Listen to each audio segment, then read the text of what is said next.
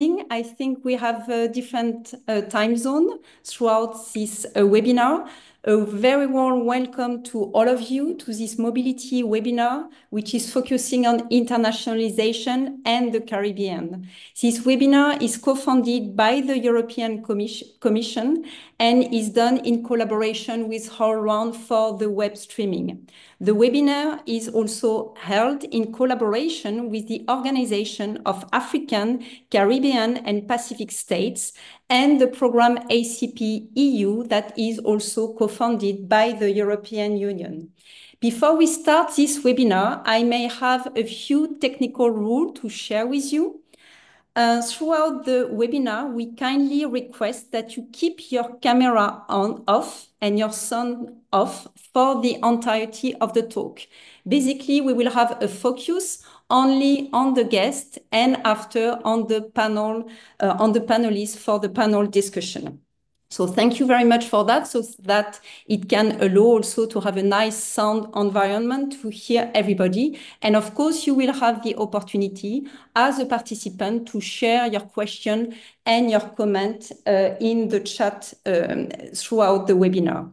The webinar will be held in English as the majority of people who register for this webinar chose English as their language. But of course, as it was planned, there is also interpretation in Spanish. You can activate the interpretation with the button at the bottom of your screen.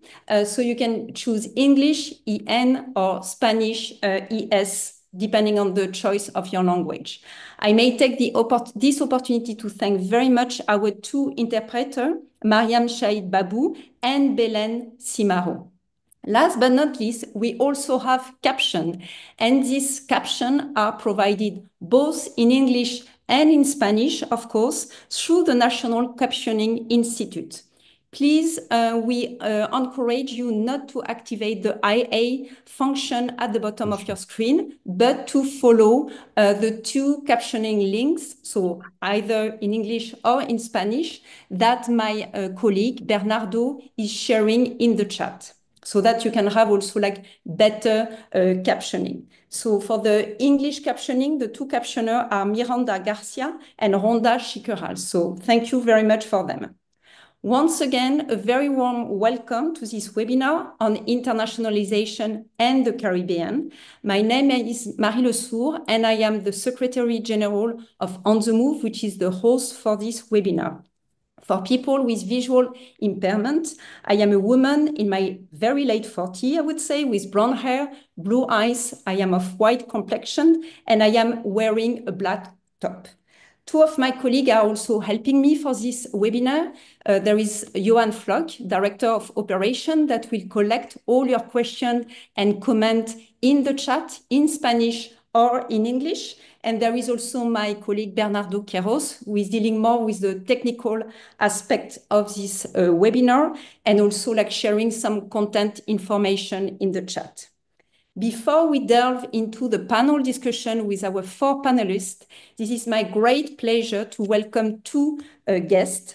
And the first of these two guests, these two women guests, is Ambassador Symone Betton Nayo, who is the Jamaica ambassador to Belgium and the head of mission to the European Union. Mrs. Ambassador, the floor is now to you for your welcoming notes. Thank you very much. Thank you very much. Thank you very much, Madame Marie Le Sourd, Secretary-General of On the Move. And I'd like to recognize Miss Annica Floren, Deputy Head of Unit for Youth, Education and Culture at the European Commission's Directorate-General for International Partnerships. I'm very pleased to provide welcome remarks at this important mobility webinar entitled Internationalization and the Caribbean, organized by On the Move, with the support of the OACPS, Organization of African, Caribbean and Pacific States, and the European Union in collaboration with the ACP-EU CULTURE program. The OACPS rather, is currently the largest transcontinental intergovernmental organization representing the Global South. It comprises 79 member states spanning 6 regions, 4 sub-regions in Africa, the Caribbean, and the Pacific. OACPS states have a very rich and diverse cultural heritage, which the organization is seeking to not only safeguard, but to also promote. Cultural mobility is very important for the OACPS because there's a recognition that it can promote cultural diversity, cultural inclusion, and intercultural dialogue and exchanges, including among the youth. These initiatives can also contribute to a better understanding of societal differences, promote tolerance, and encourage peace and security. These are also very important considerations, particularly at this juncture, where the global community is grappling with political tensions and conflicts in several regions, as well as the effects of recent multifaceted external shocks. The world is undergoing profound changes, and it is our duty to prepare to meet the associated challenges. Culture will undoubtedly contribute to our collective efforts.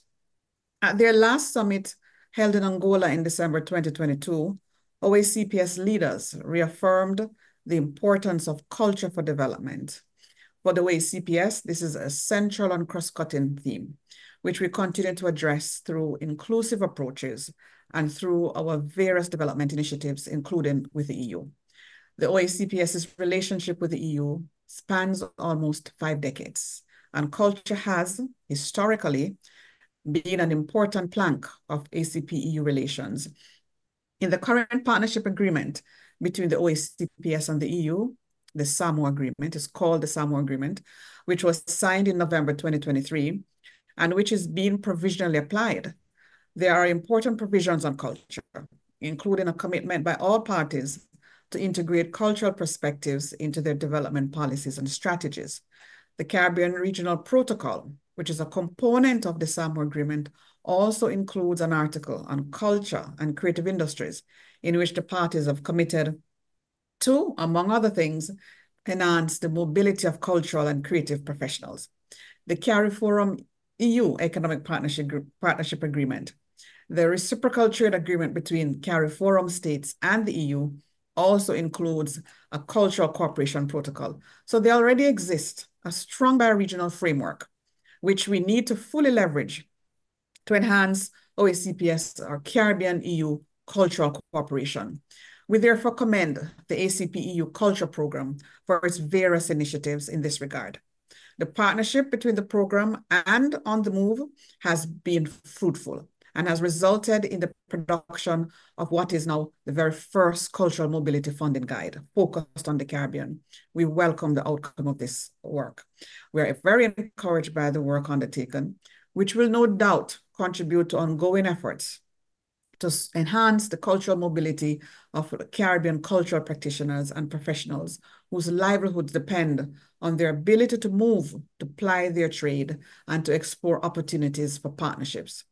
I wish you a very productive webinar, and I hope that the guide and the outcome of today's event will strengthen policy responses within the Caribbean in support of the mobility of Caribbean cultural operators and will pave the way for new collaborations on this very important subject. I thank you very much and best wishes.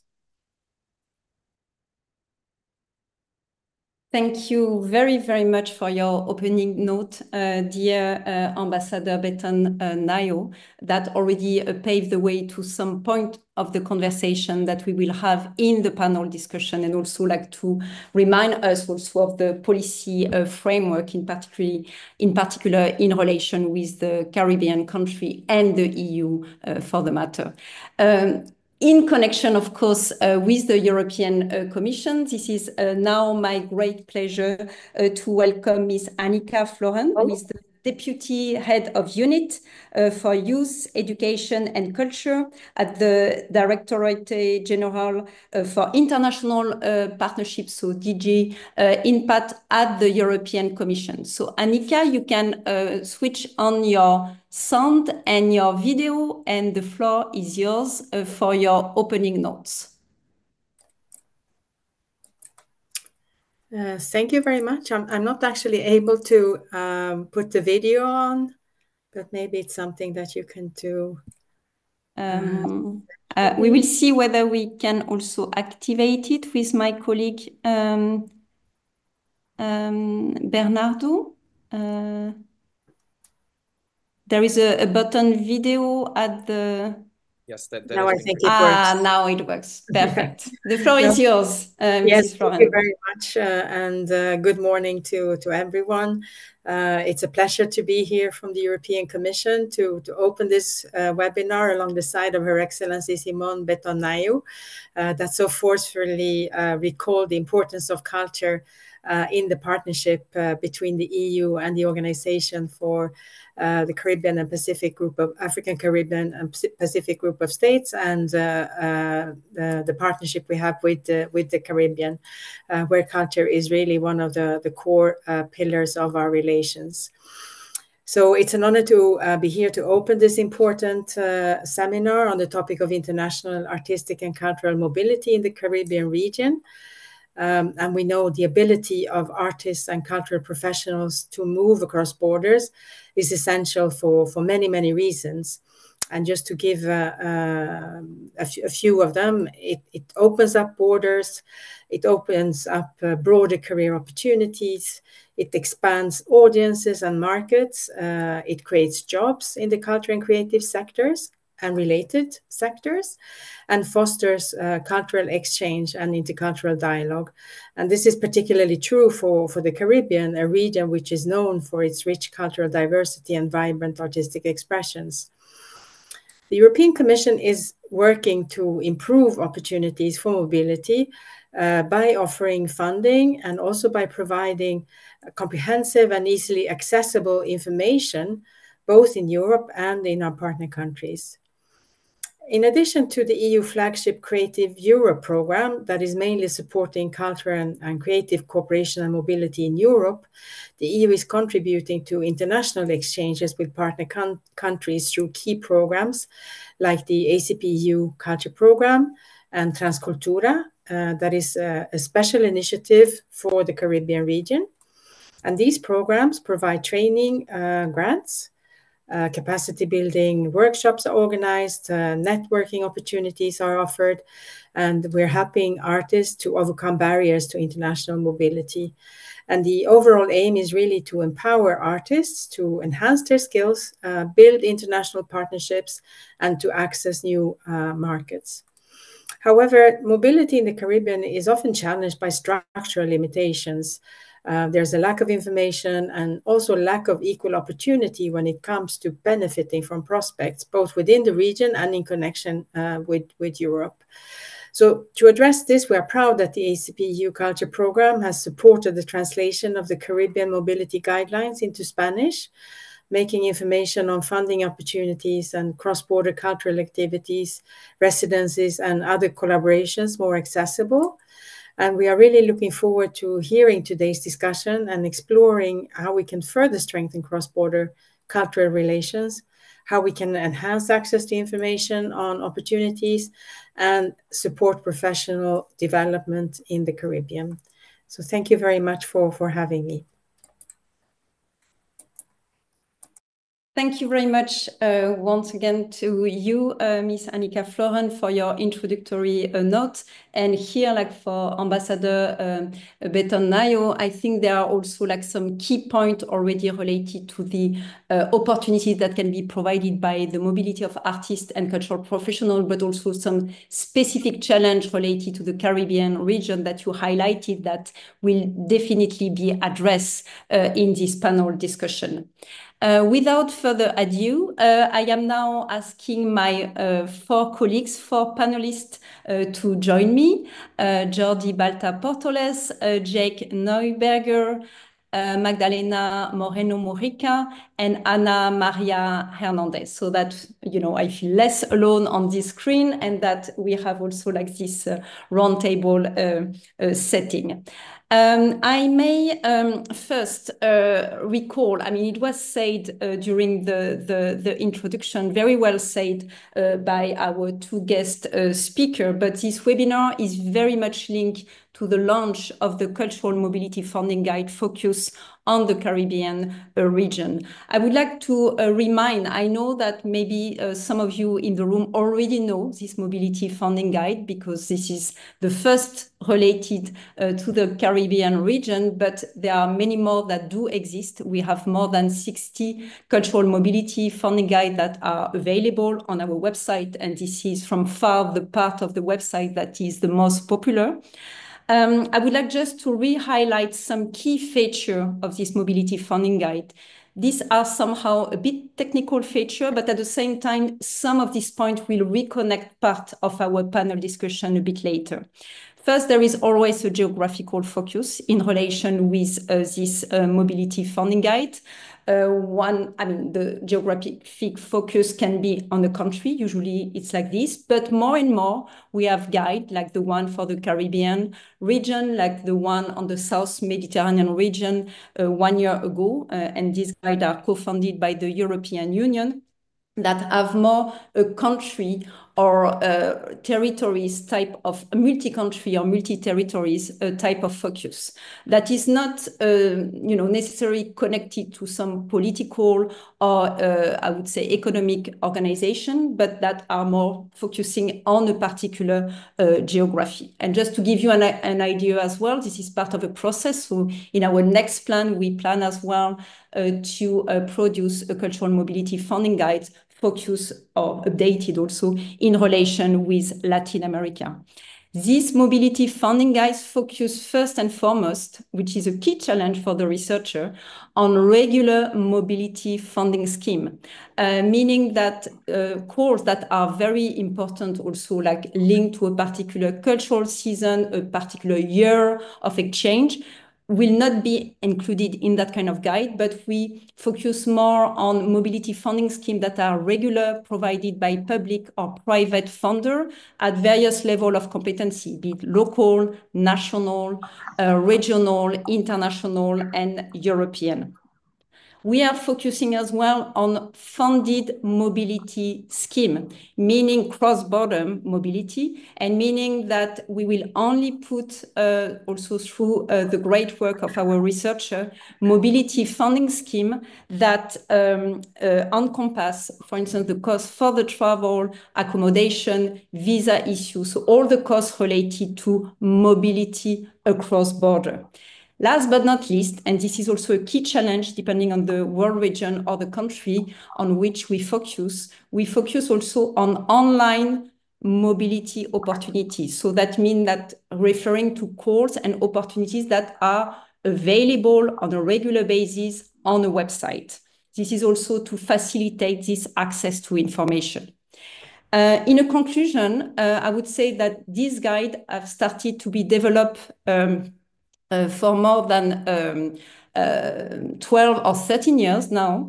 And they are, of course, useful to the sector. I mean, we can see it with the number of downloads. It's more than 10,000 downloads every year on the website. But they have become as well more and more useful at a policy level for policymaker, for funder, in order to identify gaps of funding opportunities in a particular territory or region, and also to find interesting initiative or eventual partner with which they could also develop new mobility funding schemes. So this is also something that has been more, I would say, on the increase. Before I give the floor to my panelists and that I introduce them, I would like also to name the contributor and the researcher for this cultural mobility funding guide, because once again, it's a huge work. So I would like to name Jordi Balta-Portoles, Rose Bieler, and together with Jake Neuberger, from Artists at Risk Connection, which is also an On the Move member. We had also Pascal Jomet. We had Judith van der Kooi that worked for Dutch Culture, which is also a key partner of On the Move, a key member of On the Move, and Stéphanie Thomas Gilbert Roberts. And on the side of On the Move, we had Katie Kerigi-Watts, and of course, Johan Flock, also in charge of the full editing and the coordination. So now we are going to start, in connection with the learning of this cultural mobility funding guide, our conversation. And the conversation with our 4 panelists will have basically 2 rounds, and 2 rounds that correspond to the objective of this webinar. The first round will be more reaction from 2 researchers of the guide and 2 external guests in relation with the learning of the Cultural Mobility Funding Guide. And the second part will be more on key initiative, innovative solutions that can help to strengthen mobility opportunities and support within the Caribbean region and in connection to the Caribbean region. And last but not least, we will go further towards recommendation toward the cultural sector and also towards policymaker at various levels of competency in relation to mobility information access, in relation to strengthening mobility opportunities, also in relation with adapted professional development program. Without further ado, I will start my round of panelists. And just as a little reminder, only the panelists are able to have their video on so that we can really focus on them. So first of all, I would like to ask one of our key researchers for this mapping, so Jordi Balta-Portoles. Jordi, I mean, your biography will be shared in the chat by my colleague Bernardo. You are, I mean, many people know you. You are also you are a cultural researcher, analyst. But one thing I would like to add as well, beyond the biography that is shared in the chat, and now you are a bit afraid of what I am going to say, but you were part of the first team back in 2011, 2012 that worked on the first cultural mobility funding guide that at that time was focusing on Europe. So we could see the evolution of this guide, how they've been expanded, how they have been evolved in terms of format as well. But we can also see that the need of accessing information is still very much there. So you were in charge in this particular cultural mobility funding guide focused on the Caribbean. You were in charge of different sections, and one of these sections was more on identifying funding sources, but more at an international, regional level, including European level, for the Caribbean region. And I would like you maybe to share, after also your visual description of yourself, maybe to share also some of the key learning that you have also when you compare the level of opportunities for the region with other world regions with whom you have been working. Because I think there are also like some specificity that you can highlight in relation with the Caribbean region. Thank you very much, Jordi. Yeah, thank you very much, Marie, and good morning or good afternoon, everyone. Yes, indeed, as you were saying, we've been around for a while. Just for my visual description is I'm a white man in my late 40s. I have dark graying hair, and today I'm wearing a maroon polo, and I wear glasses as well. Now going to your question, yes, indeed. I mean, I think one of the things that people will find in the guide, and particularly if we compare it with what we found in other similar guides, including in particular those with a regional scope, is the fact that probably there's less funding opportunities that have a very concrete national or territorial focus when you compare it to other places. And I would guess that this might partly be due to the relatively small size of some of the territories being covered.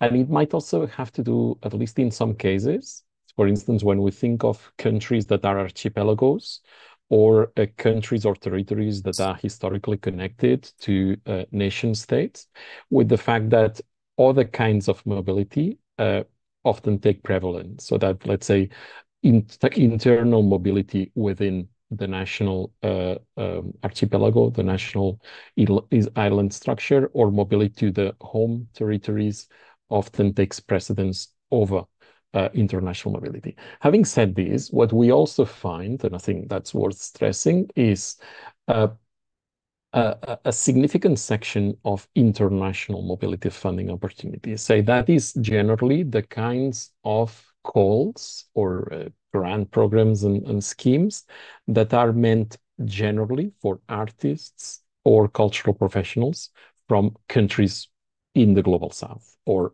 available to anyone of whatever nationality. And so there's many of those opportunities that would be valid for the Caribbean as they are valid for other regions. Often what we find is, in this case, opportunities that are established by development agencies or by arts councils in the global north, or some international residencies. And often these are meant to support the attendance of events, capacity building, short-term exploration grants, and so on. Now, of course, because these have a very broad geographic scope, it also means that artists and culture professionals from the Caribbean will be in direct competition with candidates from many other regions.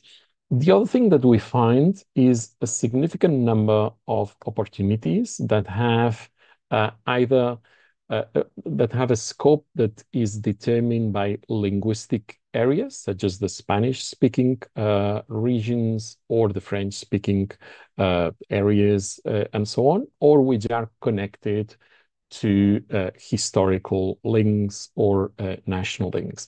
And what this also shows, and of course it's not a surprise, is that the relationships with the former metropolises of many of the countries and territories covered by the guide remain very important.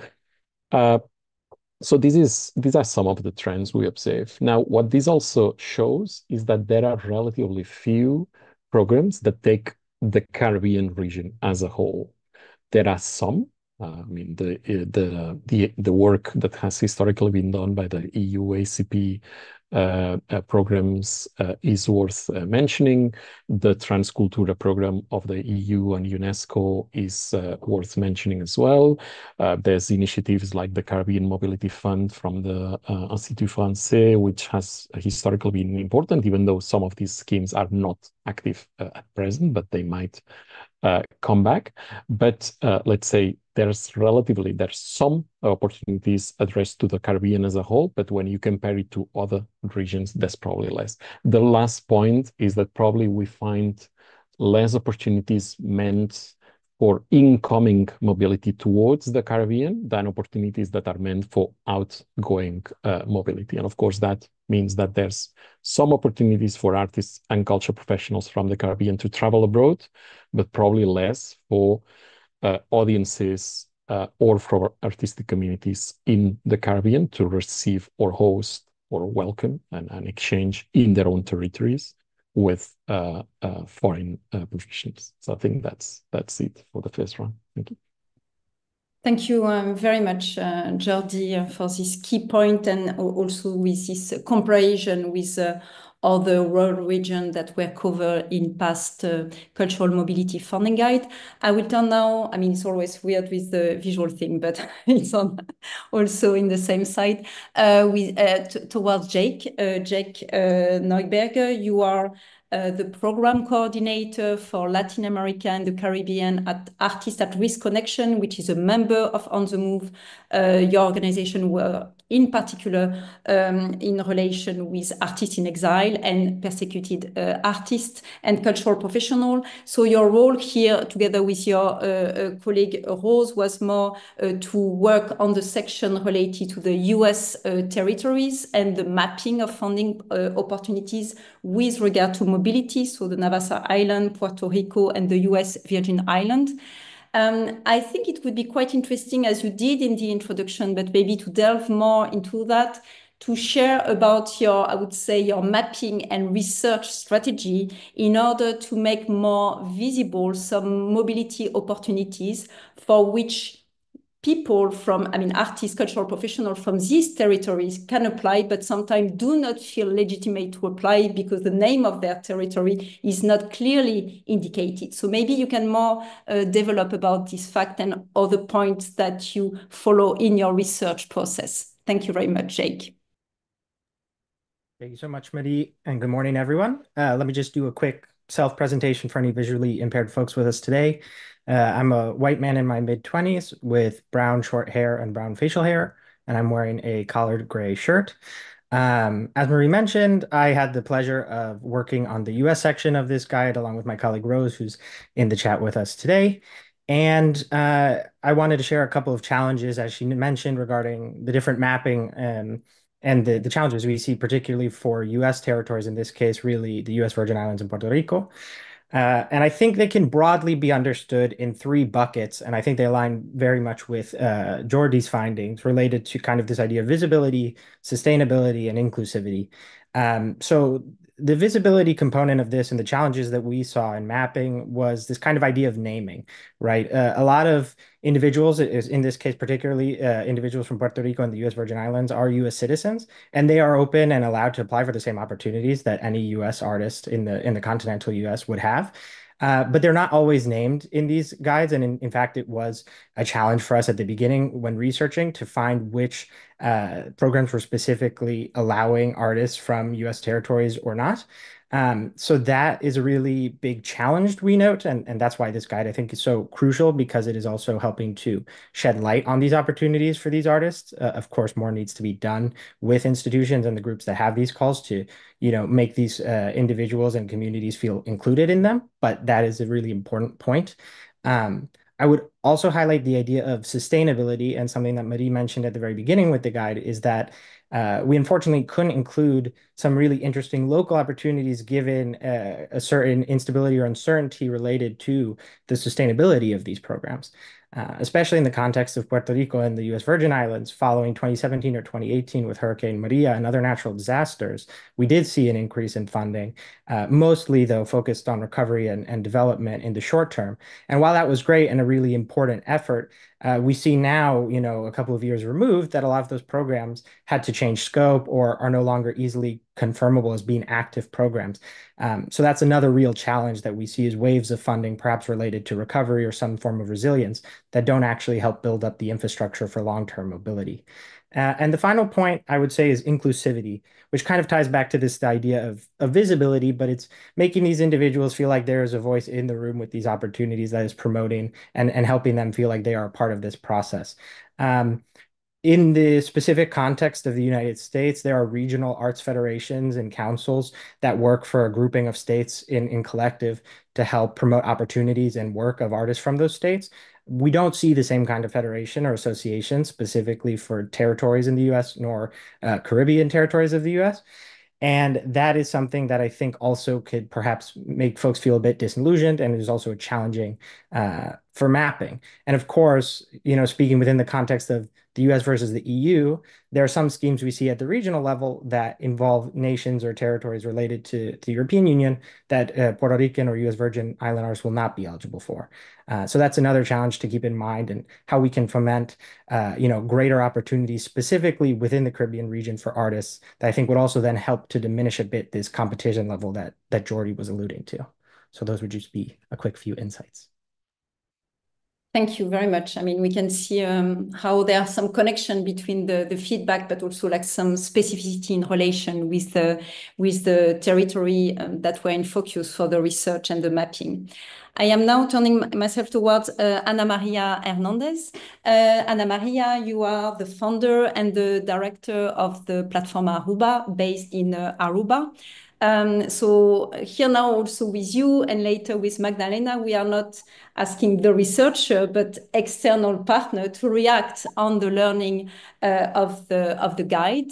And I guess your eyes were maybe more going toward the Dutch Caribbean island and territory, and so this part was particularly done by Judith van den Kooijf and Dutch culture. So there was really a deep research done into this respect.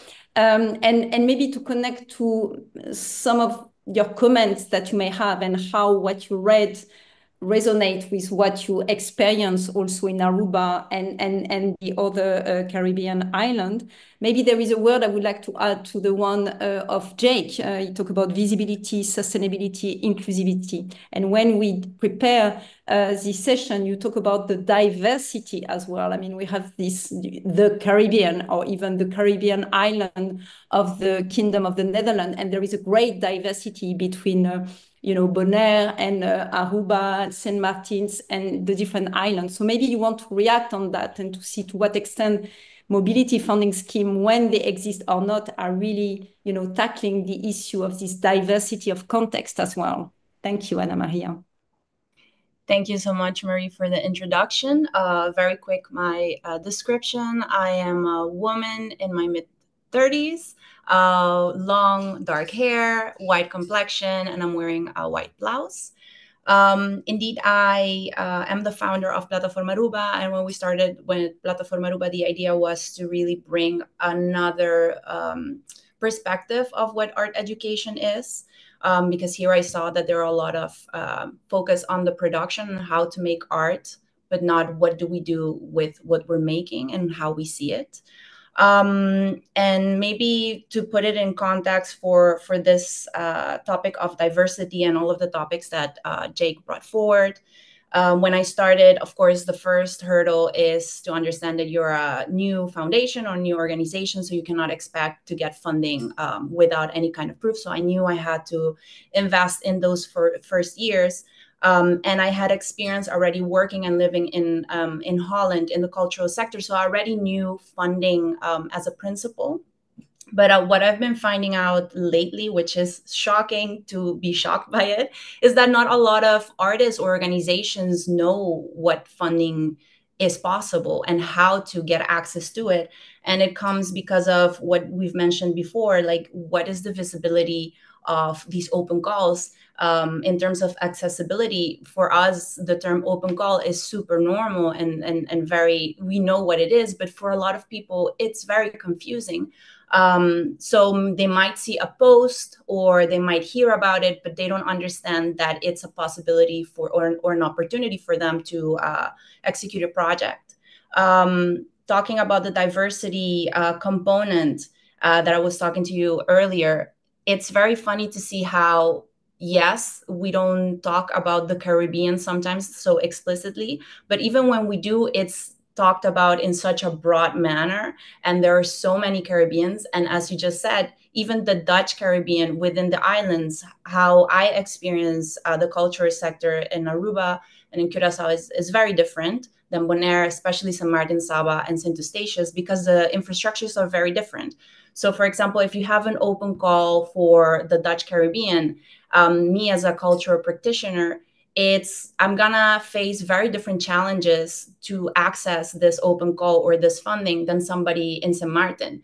Just for example, with the Chamber of Commerce, the system or the time that it takes to set up everything in the Chamber of Commerce is extremely different. And also the access to information. I remember when I first arrived, just to get information on how to open a foundation here, I couldn't find it anywhere. So a lot of cultural practitioners, they don't have access to that information. And then when they have access to the open call, they don't have the infrastructure to actually receive it. So I think that's also something that I don't know how it can be tackled, but it's something that I think we should be more aware of in terms of, yes, if you want to make it accessible, it really takes for us to go a bit further and really see the nuances, not only, let's say like regional within the Caribbean, but also island per island or country by country. I think that's something to keep in mind. Thank you very much for this feedback. And I am finishing the first round of feedback in relation with the learning of the guide with Magdalena Moreno Mujica. So first of all, I would like to thank Magdalena a lot, because I say at the beginning of the webinar that we are in very different time zone here. But Magdalena is based in Australia, so it's even more a challenge. So thanks a lot, because for you, it's very late at night, almost the morning of the next day. You are the executive director of IFACCA, which is the International Federation of Art Council and Cultural Agency. As for the other speaker, your bio is being shared in the chat. It was in the program. I would like to highlight that you are also a member of the UNESCO Expert Facility Group to support the implementation of the 2005 UNESCO Convention on Diversity. And it have also, I mean, this mention has also a connection with one of the questions I would like to ask you. My question also in relation to your feedback is like, to what extent what you read in the guide, particularly like the introduction notes of each of the section, the feedback that you hear now resonate with some of the discussion that you have more at the policy level with are member at the level of IFACCA, but also in particular with the Caribbean region, and to what extent as well it connects to the specificity around the south-to-south mobility and the feeling of disconnection, isolation, lack of connectivity that many artists and cultural professionals are facing. Because, Anna Maria was also mentioning this, like, it's also the question of knowing where the funding is, what the funding is for. So maybe you would like to share some key idea that you have in connection with your work at IFACCA and also in relation with UNESCO. Thank you. Thank you, Maria, and thank you for this opportunity. I just want to acknowledge that I'm coming from the Woiwurrung land of the East Kulin Nation, and I pay my respects to elders past and present that is in Melbourne. For my visual description, I am a Latin American woman in my early 50s with short brown curly hair and olive skin. I'm wearing a green jacket and a white and blue striped top. Indeed, I also want to thank you, Marie, and I also want to acknowledge OECPS, who are also members of IFACCA, and I also want to acknowledge the European Commission for the great work that they do. Tremendous synergies with what is happening globally, and definitely what is happening with our members as well. These are recurring issues that our members, which are government agencies, funding agencies, arts councils and ministries, really face. And I just want to touch on a few of those.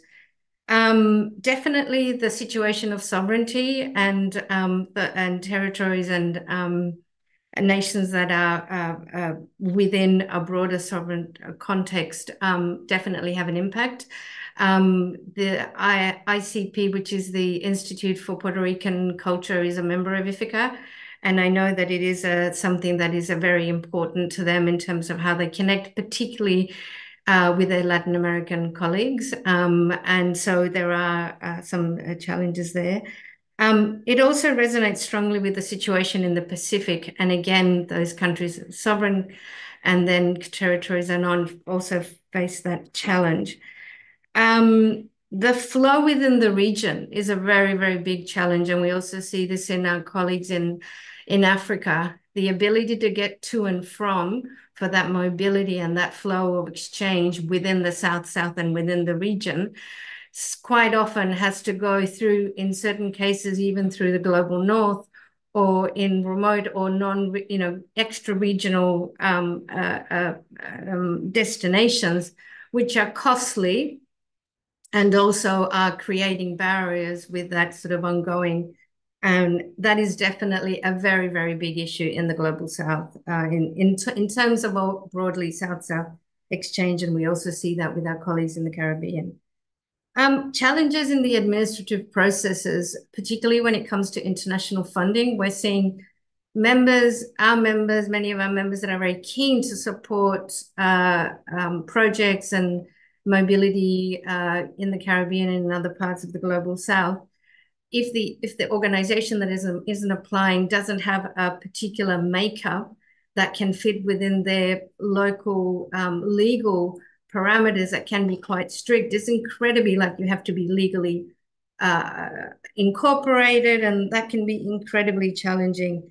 And it also creates a limitation in terms of who can apply.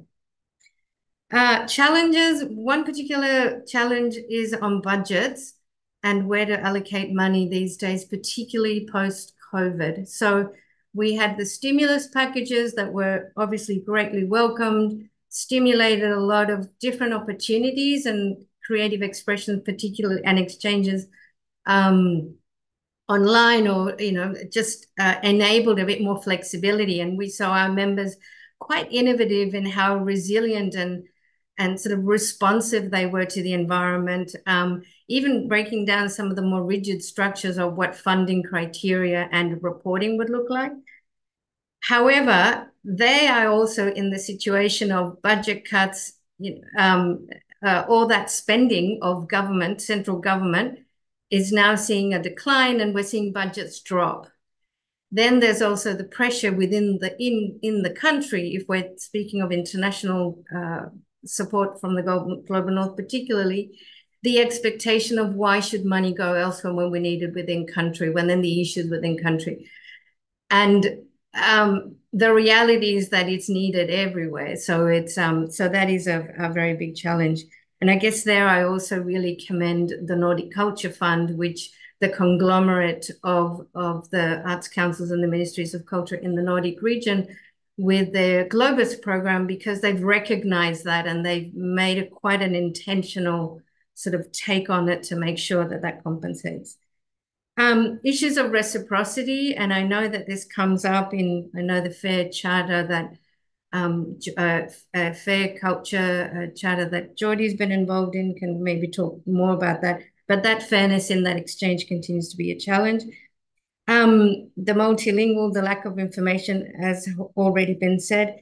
And I also want to draw the attention to the climate crisis, because while if you've got a region that can be connected by land, then that's great that you can address some of the climate sort of issues around flying.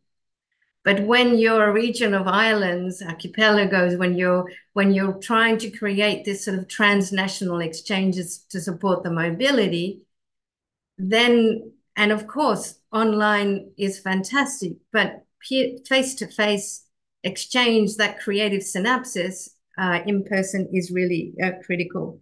So I think those are some of the things that are strongly resonating, really encourage further development in this area. And we're also encouraging our members, not only in the Caribbean, but broadly, to really look at your guide and see how they can learn also to ensure that the information is being reached, and when and sort of to expand some of the outreach when it comes to making the information available. I'll stop there, maybe, Marie. Thank you very much for this clear resume, I would say, of the different points that connect also to your member in relation with different subject, be it at the level of legal infrastructure, funding, of course, and what you mentioned as well. I think it's in most of the introductory notes of each section, this question of how the climate change also impact very much the region. And in fact, you also lead us to the second part of this panel discussion, the idea in the second part, and also to engage with a conversation with our audience. I have to say we have more than 100 people that follow us. There were more than 300 people that registered or were interested to attend. So there is a true interest. I think it's one of the most popular webinar of On the Move so far. So we were already engaged on the question, but it gives us also more connection to continue. So this second round of discussion is more to pave the way towards potential solution, ways out, you know, to try to improve the situation in relation with mobility, information access, in relation with a stronger connected relation within the Caribbean region and in connection with other world regions, since we have this partnership with the ACP-EU programs, we can be also in relation with the EU, but not only, of course. And the question also maybe of a particular attention placed on professional development program. We feel as well that, of course, there is a scarcity of opportunities, but at the same time that much more people could be empowered to apply or benefit from opportunity if they knew, and if some form of accompagnement, as we say in French, so mentoring time of process could be adapted depending on the context. So I will start again my little round. So here we can be more focus on maybe, I mean, you can be more, I mean, you were already very focused, we are perfect with time, but maybe with one or two key idea that you would like to share. And of course, for the audience, feel free to share your question, your comment in the chat, so that after we can have 15 to 20 minutes also like to address them. So Jordi, I will start again with you. I mean, like for this second round, here again, based on your research, what are one or two key ideas that you would like to highlight in order to strengthen mobility opportunities within the region and in connection to it. And maybe here to see more the connection with the European Union for this particular part. Ambassador Betton Nayo reminded us in her introduction the importance also of the policy framework that do exist between EU and Caribbean countries. So how we can also take the opportunities of this policy framework to work more on facilitating mobility opportunities. Thank you, Jordi. Yeah, thanks. So focusing a bit on, let's say, the challenges, but also what can be the solutions to address them. I mean, it's already been said, but there's a first important level which has to do with information and knowledge, and of course, a guide like this becomes a tool to address that. But as it's also been said, I mean, sometimes it's not enough for the information to be out there. It's also what use you make of that, and let's say how.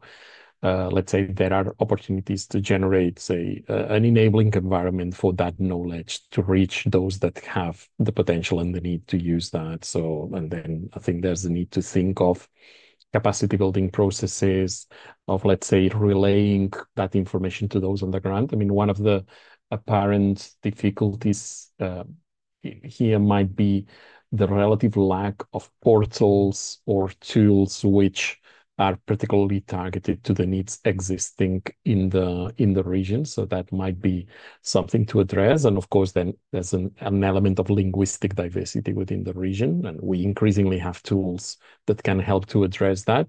But let's say that's also something to navigate.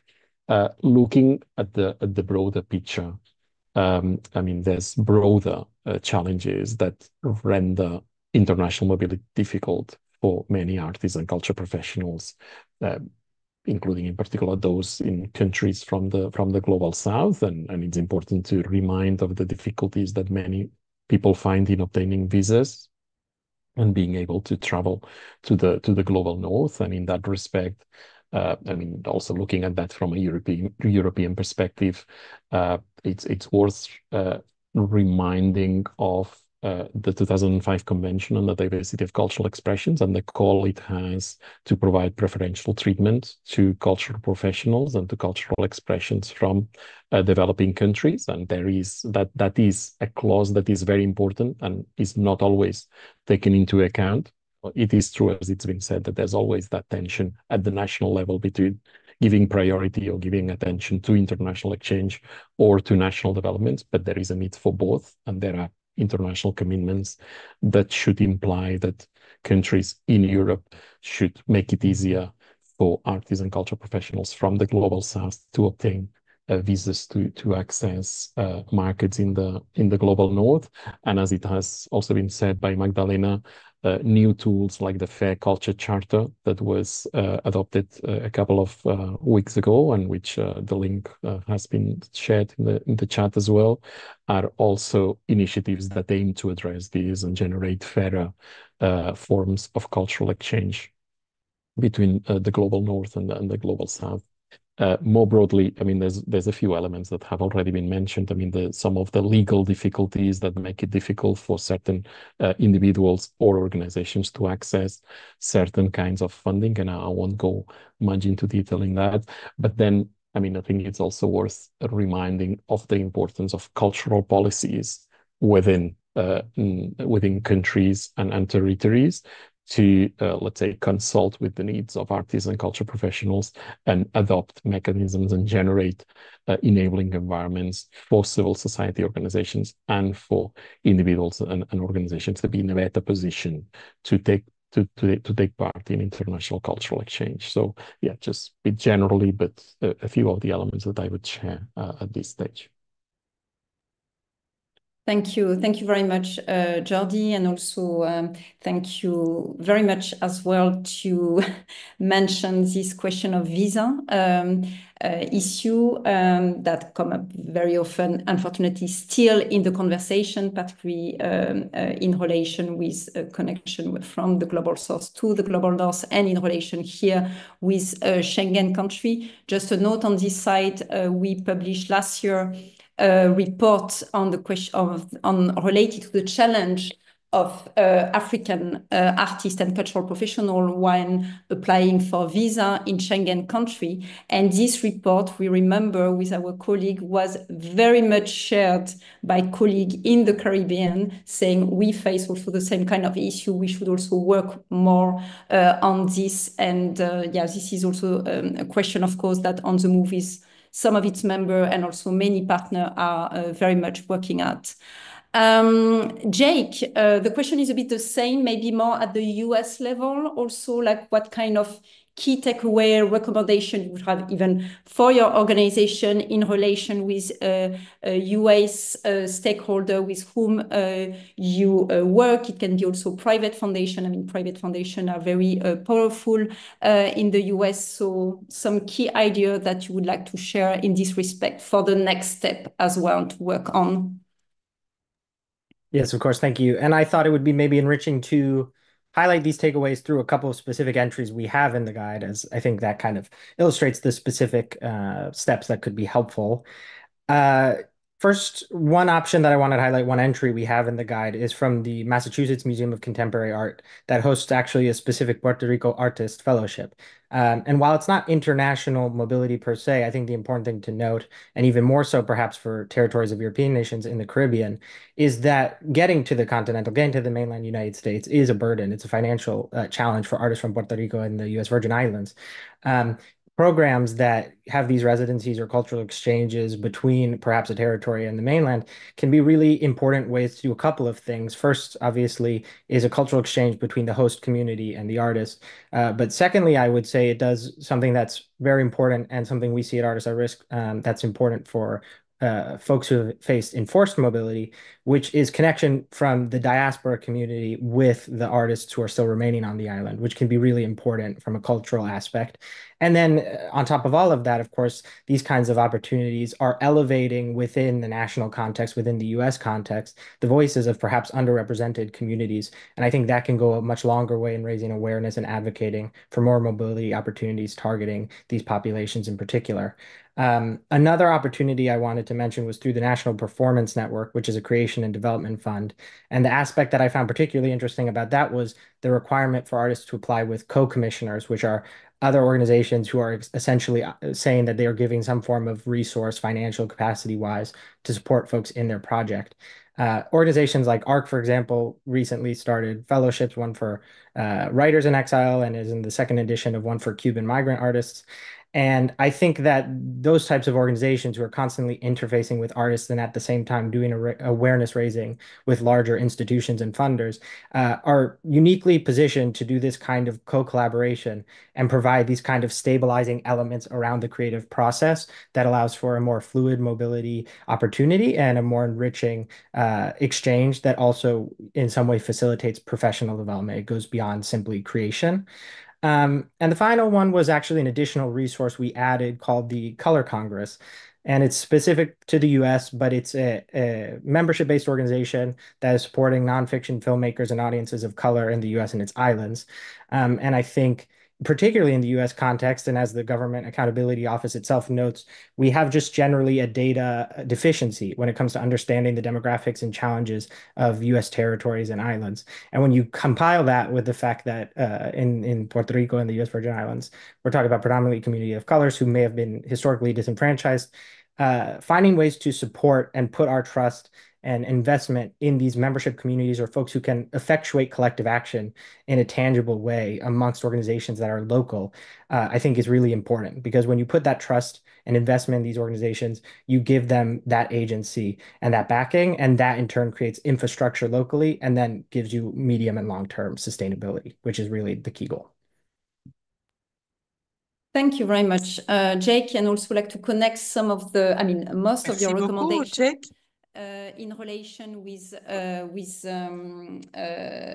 some of the example of the mobility funding scheme. I think it's a research on the research, which is also very interesting, and it's also a way for me to remind that in this mobility funding scheme that are listed here, so in relation with the Caribbean guide, but it's also the case for other guides, we always add, I mean, and it's not we, it's also the researcher also always added at the end of each section, so either in relation with international funding or in relation with country and territory, additional portal, platform, organization as well, that can be useful for the sector.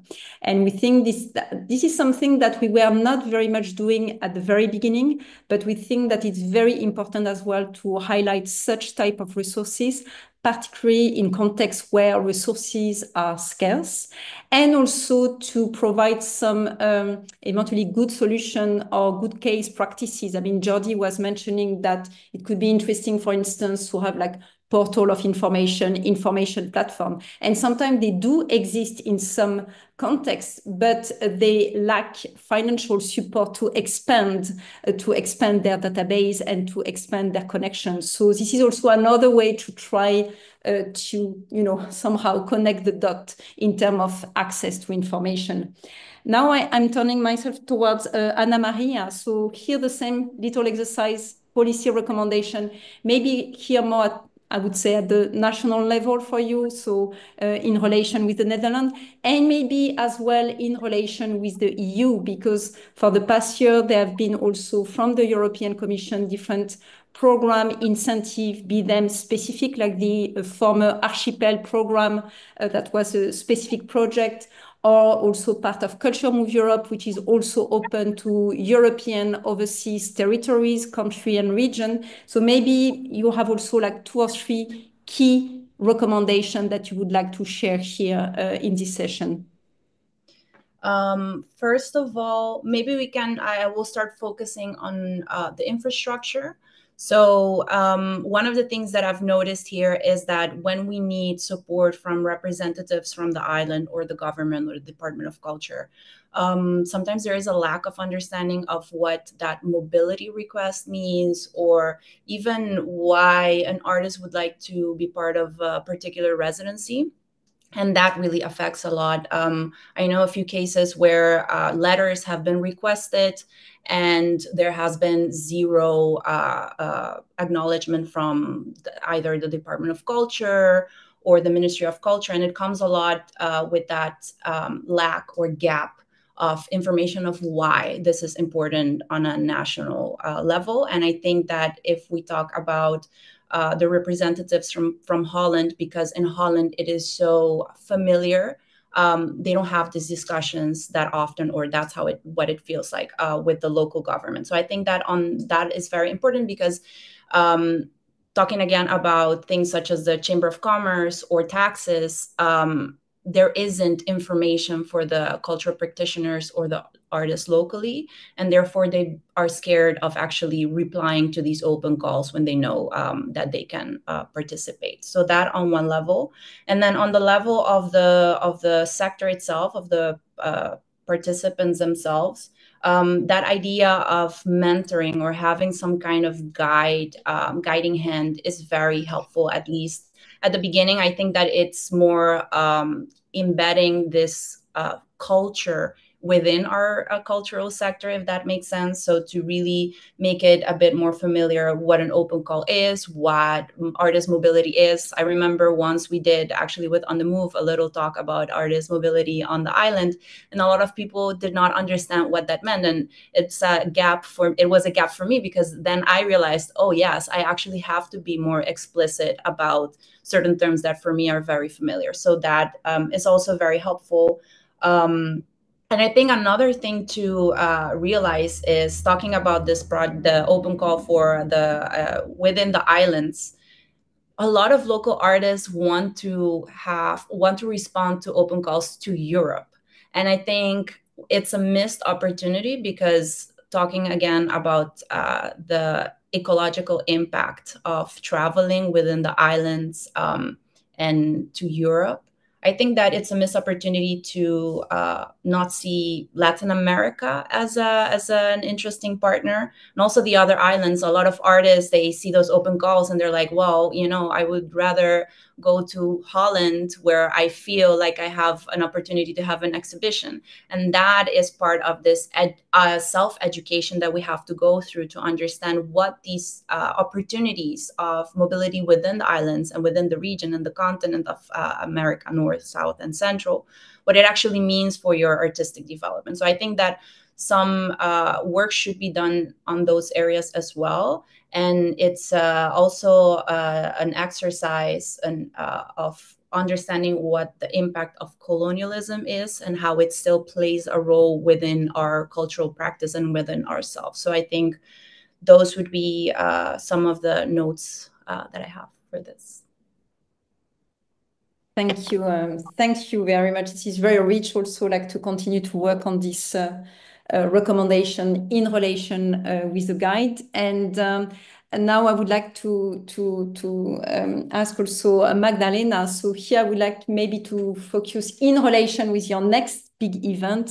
So IFACCA is co-organizing with the Arts Council of Korea in May next year, the 10th World Art and Culture Summit. And I was wondering to what extent some of this, some of the thought, key takeaway recommendation could help also to contribute to some of the content or panel discussion. I know that the program is now being done, but when when you see the title of this World Art Summit, and I know that the link is being shared in the chat, that it's the title is on Charting the Future of Arts and Culture, with some topic related to collectivity, connectedness, and participation.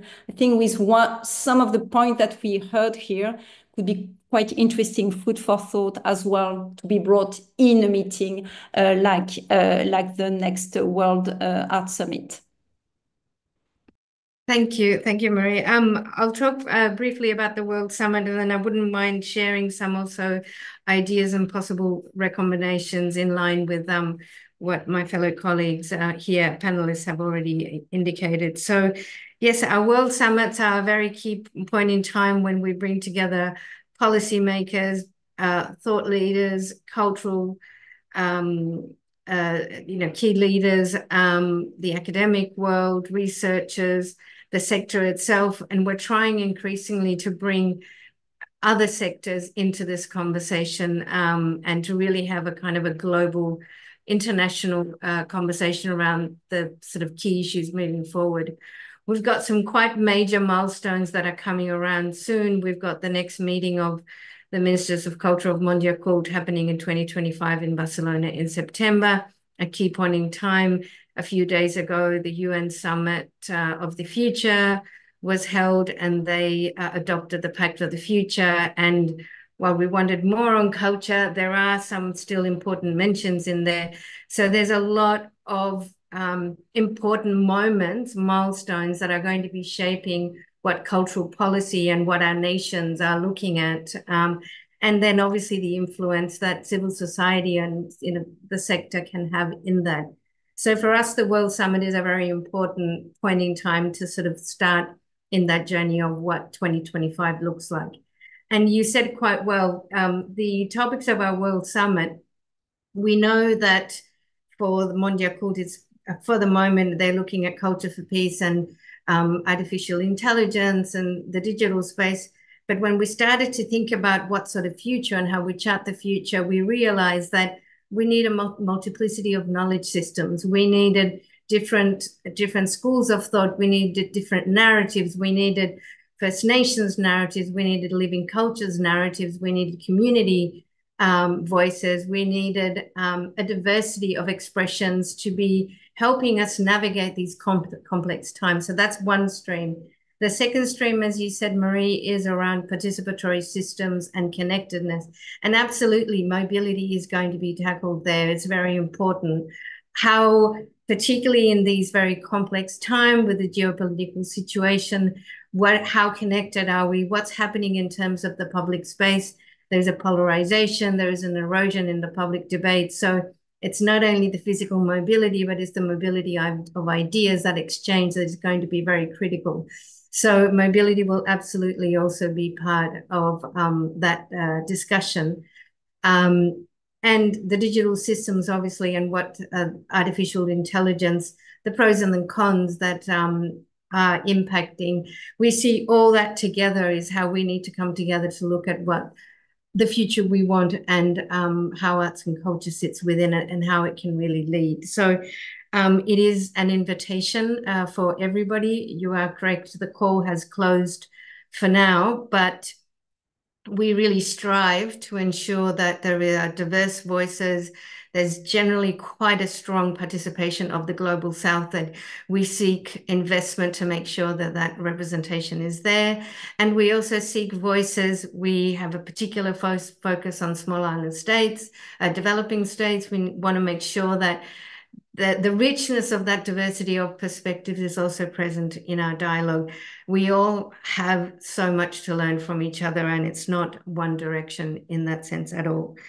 So that is an invitation to everybody. And Marie, as you said, that the link has been shared, and it is happening in May of 2025.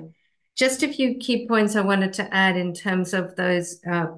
It's already been touched on to some extent, but I want to emphasize in terms of the governments and any government representatives that are here, or any of you that are in dialogue with your local policymakers, is to emphasize the importance of bilateral and multilateral exchanges.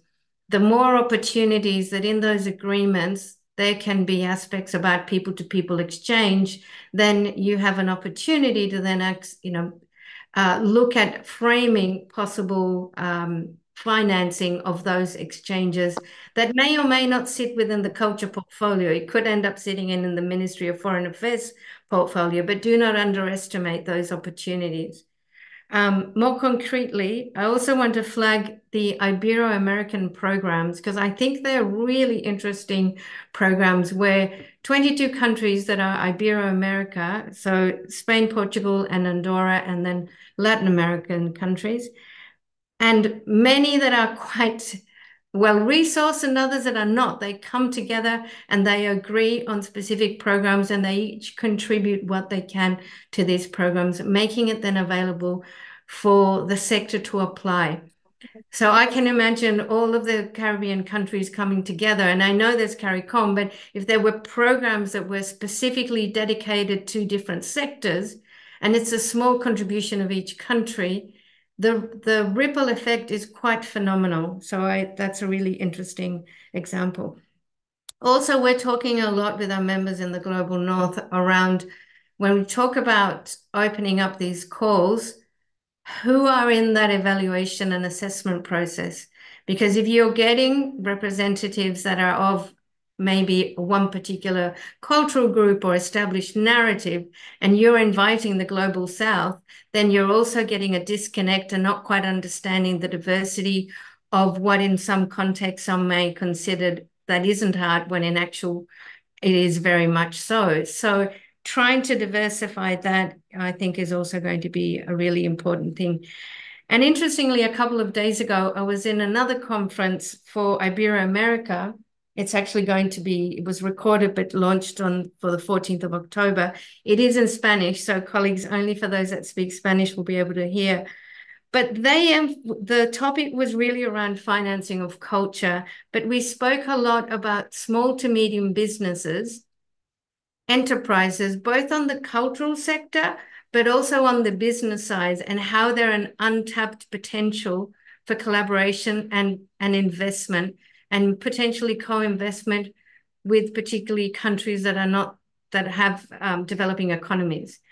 So I think there's a really important opportunity to start looking at what the business side is in terms of how it can, or the corporate sector, or as I said, particularly that small to medium that can collaborate in that space.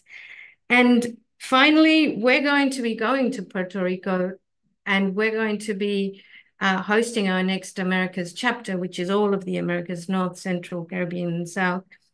And we're going to have it coincide with NASA, which is the National Arts State Agencies, I'm just saying it wrong, National Assembly of Arts State Agency. So we're also recognizing that we have to be more intentional around how we sort of exchange.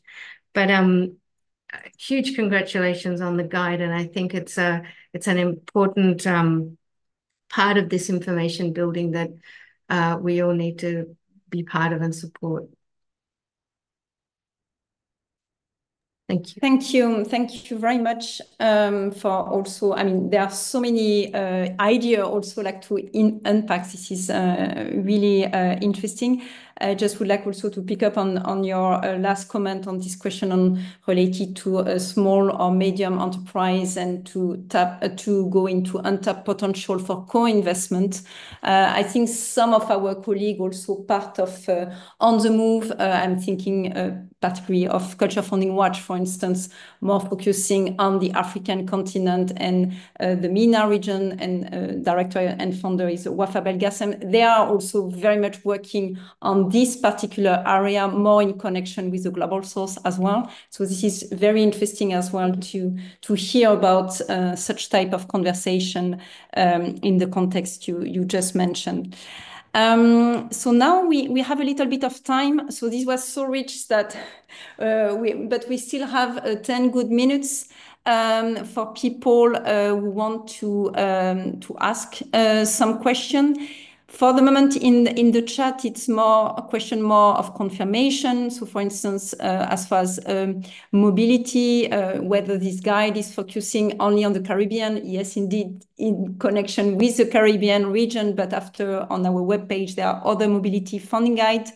There is an interesting comment, if I may write also from Donna Green Rosnigi, sorry for the pronunciation. And this is mentioned as policymaker, we strongly support bilateral and multilateral cooperation. For the SIDS, this is essential. The main prohibitive factor is the cost of travel. And for changing mindset to move beyond seeing travel as a luxury to understand that it is a necessity. And yeah, this is something as well that not only in relation with the Caribbean region, but in general on which we work, this question of the motivation behind mobility and why we are in mobility, and the question of being a choice or not a choice. Is there any maybe, oh yeah, there was a question which is from Front Ibius. In a way, Magdalena, you replied to it, but maybe if you want to be more specific, how to participate in the World Summit on Arts and Culture. I think it draws also a lot of attention, and the idea here was also to see how we can connect also between the world region and an international setting. So how to participate? If you are an individual, can you participate as an individual member, since it's more related to Art Council and Cultural Agency? Magdalena, if you wish to yes, thank you.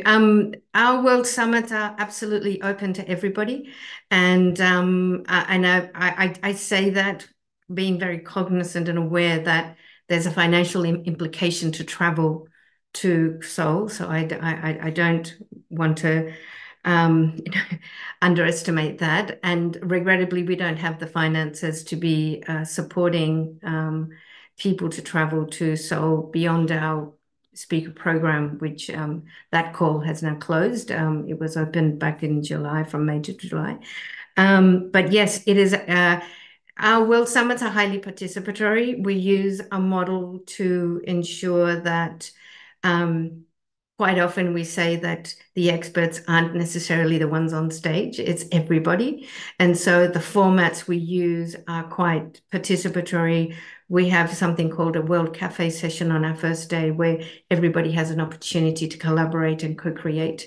So, and there are lots of opportunities for everybody to spend 3 days engaging with policymakers, directors of arts councils, people on the from UNESCO and other international agencies and networks and colleagues from around the world. So you're absolutely welcome. We have different registration fees that apply obviously for those in developing countries, and also if you're an independent and an artist.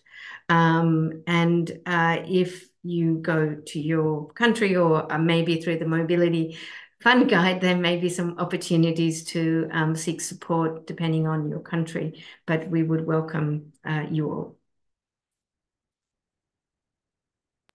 Thank you very much, Magdalena. Maybe another question to you, a quick one from Celia Fischer that I think you know. She's Executive Director, Secretary-General of the International Music Council. Magdalena, do you think that a program such as Ibermusicas or other could be agreed upon also among Caribbean governments? 100%, 100%. I think it is a model that is adapted and contextualized to the countries that are part of it, because it's the countries themselves that make the decision on what is involved and how it is defined. So I think that it is about, in the context of the Ibero-American space, it's the heads of states that make these agreements. So the Caribbean countries come together and they say, we would like to, they have a secretariat, and I might be getting my governance confused, but I would imagine that CARICOM might be the closest thing to that. So if CARICOM, the ministers of culture would agree on, and it's a matter of them coming together, they set up the parameters of what that criteria would look like, depending on the amount of countries, then based on that, they may decide that they need a minimum of 50% of the countries to be part of it. This is criteria that, as I said, is contextual. And then how each contribute, again, is according to their capability, their ability. But I think the principle of it is that the members, those countries within the region, come together and say, this is important, and then define programs that are going to be specific and relevant to their communities. And so then they have a rotation in terms of who looks after the present or the coordination, so that there is an opportunity that sort of rotates maybe annually, but and then the funds, it kind of feeds directly into the sector, but it's a larger pool. So I think it's completely, absolutely applicable, as long as it's contextualized within the priorities and the what makes sense within the Caribbean context. Thank you very much for this very detailed answer. In fact, now we have much more comment and question, which is great. Some of them are directly answered by our panelists. Thank you, Jordi, for that on the list of country in relation with the country that are listed in this guide. In relation with the Caribbean region. Maybe there is a question from Paz Bege. Hello, Paz. It has been quite some time. This question is targeting Ana Maria, so I am just reading it regarding what Ana Maria is saying about going on tour to Europe or working within Latin America and Central America. I think often the festival program condition, budget-wise in Europe, can make a difference for the artist. Yeah. So if you want to comment on this, thank you. For sure. No, that is also another reason, if I understood the comment correctly, that, of course, as a cultural practitioner, you would like to participate in an initiative that has the budget or a budget that helps you execute it. But in the conversations that I've had, the idea of opportunities being more valuable in Europe or in the States does come up. So it is one of the, I think, reasons that these hesitation comes up to travel somewhere else or within the islands themselves. So I think that it's like a multiple approach, right? To also start to think about what opportunities can look like without only focusing on this ideal that we have of Europe, I think. Thank you very much for your answer. I am also noticing, and Paz say thank you. I am also noticing a comment by Kim Marie Spencer, who is originally from Jamaica, is a lecturer, professor in Belfast, and that we had the great pleasure to have at our last forum in Carnarvon. And she mentioned that, yeah, great job on the move. So it's particularly the work of the researchers. So thanks again very much to the team of researchers. So overdue and a great resource. I wonder if the process of research had impacted cultural policy and discussion for countries with non-contiguous territories or colonies. If not, if there is a discussion program to pursue this from international or local Caribbean partner, Caribbean between being written into brackets. So I guess this one is more a comment or also part of a recommendation. But if somebody wants to comment on that, I would say as a last comment. But for me, I take it more as a takeaway to work forward on this question. But maybe one of you want to have a last comment on this.